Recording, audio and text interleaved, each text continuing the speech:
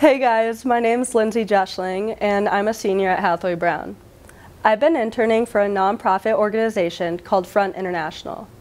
Front works to promote art throughout Cleveland and the world. They bring artists, curators, and scholars together from across the globe to showcase the creation of art, specifically art engaged in a range of issues seen today. You may know of Judy's Hand Pavilion, which was installed by Front in Uptown Cleveland.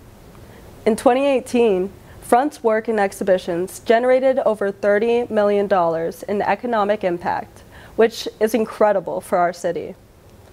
I personally find serenity in creating and understanding art. I found art to be a means of expression capable of communicating what words can't. Through Front, I've been able to enrich my understanding of others and the world around me.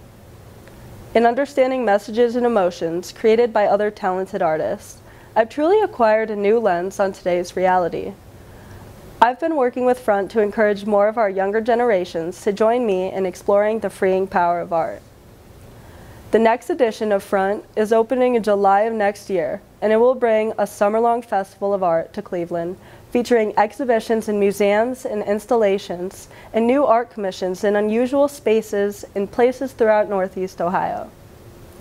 Young people can be involved in Front in a variety of ways. Subscribe to our newsletter and follow us on social media to learn about programming and events that Front will be announcing in the coming months.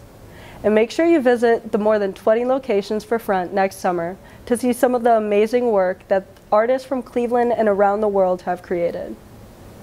If you'd like to get involved with Front, register on our website to learn more about opportunities to work for Front as a volunteer or paid intern. I hope you will join me for a special Youth for Front meeting at Transformer Station on Sunday, October 30th at 2 p.m. to learn more about Front and how you can get involved. Thanks, guys.